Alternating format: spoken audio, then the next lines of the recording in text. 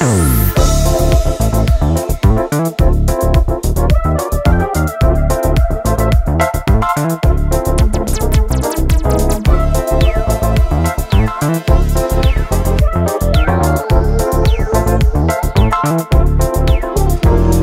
today I'm going to show you 5 cool little rhythms for the Fender Rhodes piano.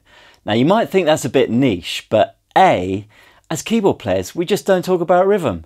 There's a million YouTube videos about jazz licks, harmony, you name it. There's almost nothing about rhythm, but it's actually such a huge part of playing, and it makes you sound a hell of a lot better if you master it, believe me. And B, if you want to be a true Jedi, you need to approach each keyboard instrument in a bespoke manner. You can't play a Rhodes like you play an organ, like you play a clav and so forth. So if you really want to study this, you can buy the video, the link is below. I've included the loops that I play along with, so you can just play along at home and really get into it deep. Otherwise, just enjoy the video. Okay, so this pattern I use all the time. It works over tons of grooves. It's just a great little syncopated pattern that pushes the beat, makes the tune feel a bit uplifting. I'm going to play over these chords, which is E minor 9, F sharp minor 7, and B 7 altered. And it goes like this.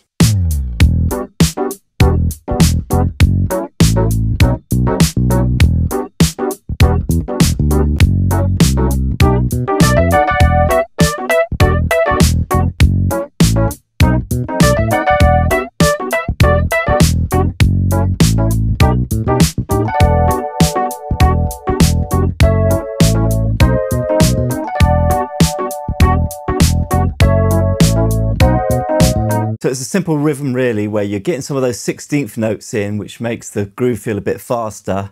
It's simple, but it's all about playing it in a groovy way, you know? It's everything to just sit there and practice until it really feels great. You know, you can play it like a robot,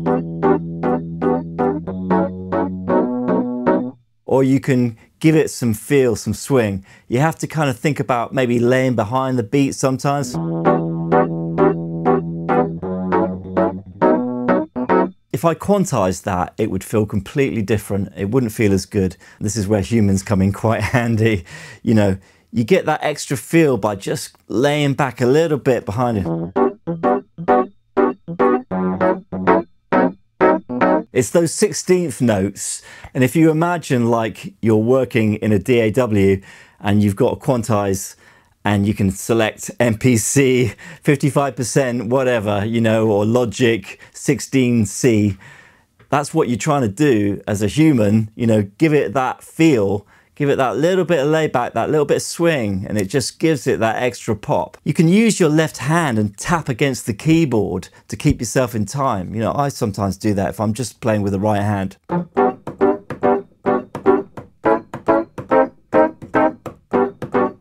So when you're doing those little 16th things, if you just tap a beat before it, it will really help you stay in time.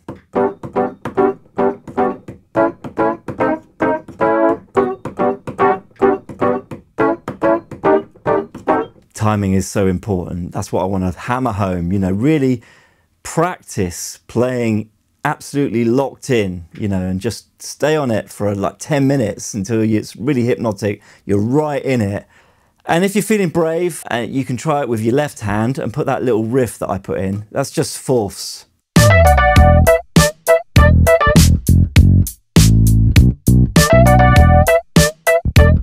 it's just fourths there, A and a D.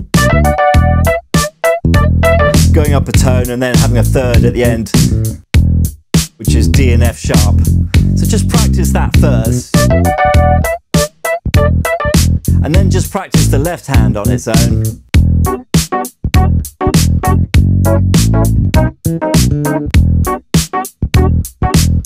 Once you can groove like that, try to bring in the right hand.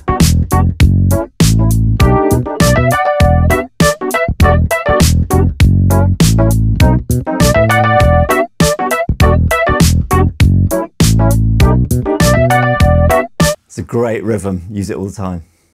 So this next one is a jazz funk, Patrice Rushen kind of vibe, which I love, this kind of stuff. The chords I'm going to use is D major 9, B flat major 7, G minor 9, E flat major 9, and then the second time it's the same, except at the end I'm doing a turnaround, which is that's like a E minor 11, and then A 11. Sometimes I'm altering that as well.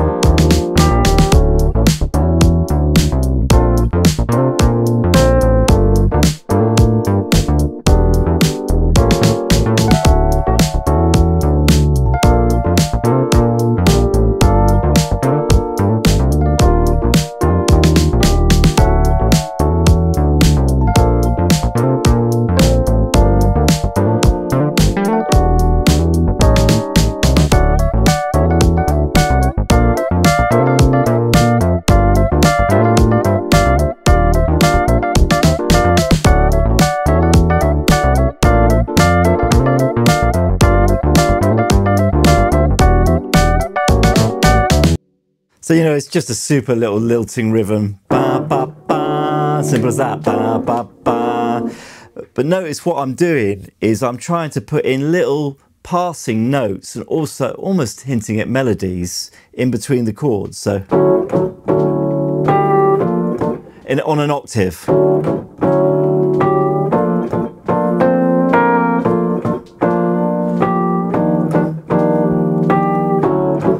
It's the sort of thing that can just make more of a part, even though it's super simple. And you've got that rhythm going, but you've still got this little lyrical thing that's tying it together, giving it a little bit more. Depends on what the vocal's doing, obviously. If you can tailor it around the vocal phrases, that's the perfect thing. And then if you're feeling brave, you know, I'm going up to a high right hand and the left hand takes over.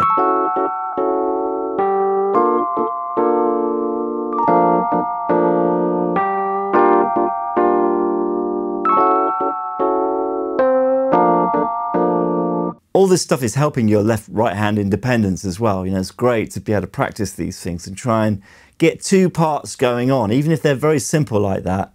Then I sort of was breaking out into another little line again. Very simple line that just kind of follows the chords, but try and keep it repetitive, and then it makes it hooky.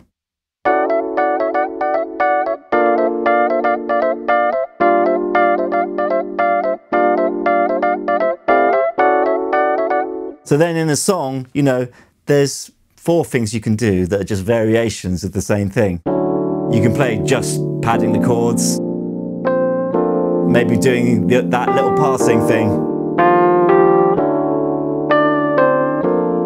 You know, it's nice, just keeps a bit of movement going, then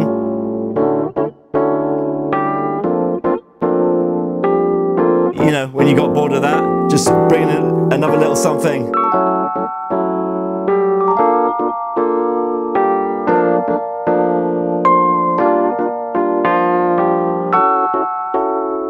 The riff.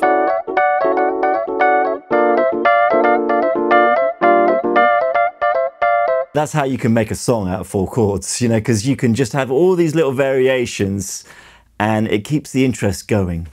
Okay, for my next trick, I'm going to show you the most hackneyed Latin rhythm there is. It's a very obvious one, but it's a good thing to practice to get your hands moving around a bit. I'll show you what I mean. So the rhythm is... And the chords I'm using this time are G minor 9, A minor 7 flat 5, and then this kind of D7 with a raised 5th and a sharpened 9th. So.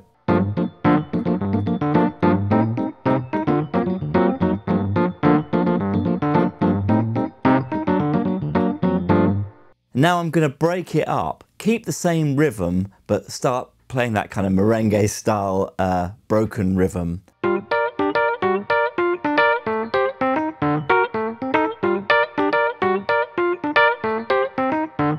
Same rhythm.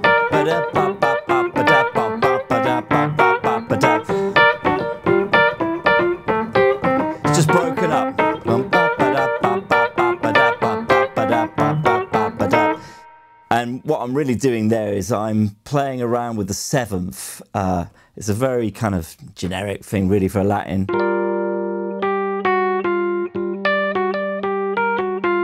So sort of going from just a root to major minor 7, minor 7, and then minor 6, playing around with those. You know, and then bouncing in between those and the rest of the chord.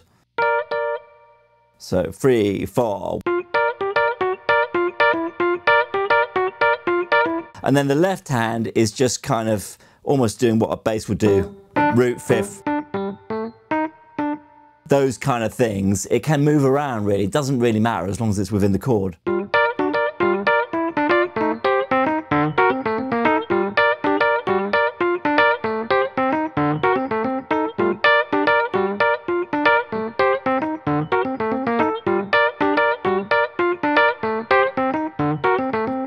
And I'm kind of filling in the gaps, so I'm still keeping that rhythm, bop, bop, bop, bop, bop, bop, bop, bop, and what the right hand doesn't play, the left hand will play. So think of it as like playing the congas. You know, it's like you're kind of creating that rhythm between your two hands.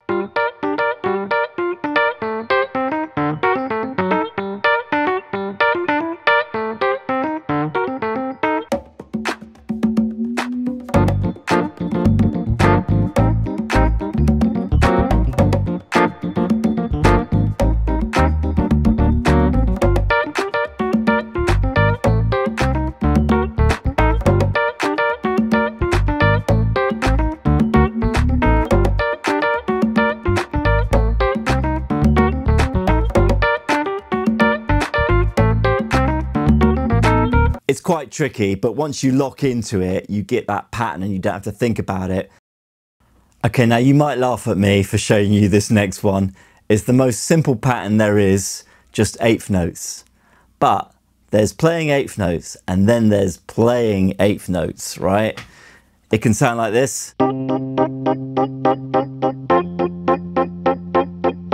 Okay, totally straight, or it can sound like this.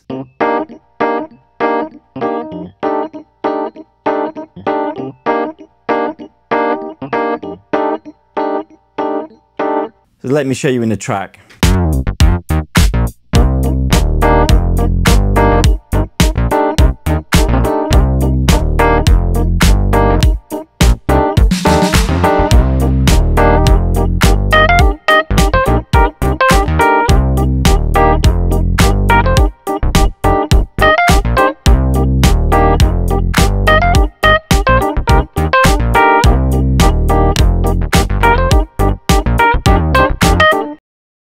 See how making the notes longer or shorter will create a different rhythm. So instead of it being,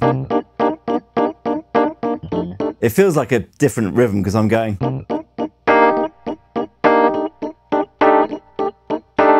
1, 2, 3, 4, 1, 2, 3, 4, and I'm hitting that note harder and I'm playing it for longer.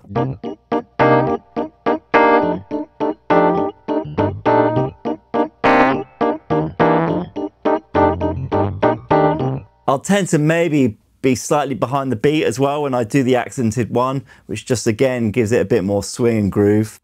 And occasionally I might flick a 16th note between, maybe before that longer note.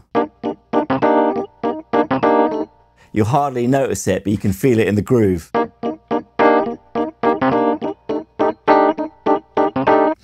And then again, if you want to put in a little right hand thing, you can switch to the left hand and just syncopate, play 16th notes on the right hand in between the eighths.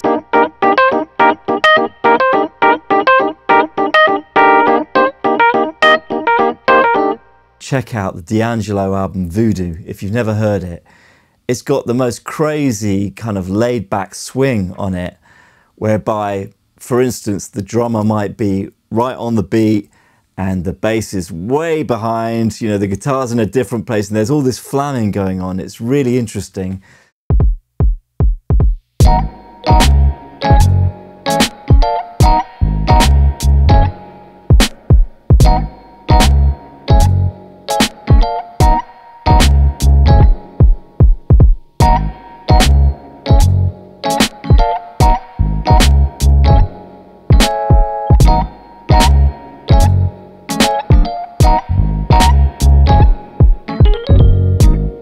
So basically I'm trying to push the syncopated beats as far back as I can to really make it swing. For instance, if it was straight, it'd just be 1, 2, 3, 4, 1, 2, 3, 4, 1, 2, 3, 4, 1, 2, 3, 4, 1. But I'm going 1, 2, 3, 4, 1, 2, 3, 4, 1, 2, 3, 4, 1, 2, 3, 4, 1, 2, 3, 4, 1, 2, as far back as I can. And I'm trying to accentuate the effect by flamming between the left hand and right hand. So the right hand, I'm going like that. You know, I'm not playing it just straight, I'm doing that. And then what I'm trying to do is play the left hand slightly before the right hand. It's really hard to do it well, but kind of like this.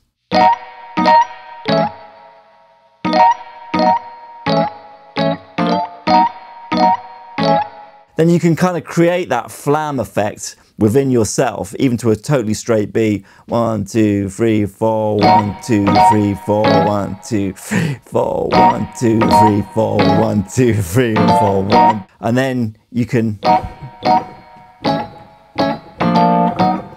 you know, so I'm making a 16th rhythm there as well.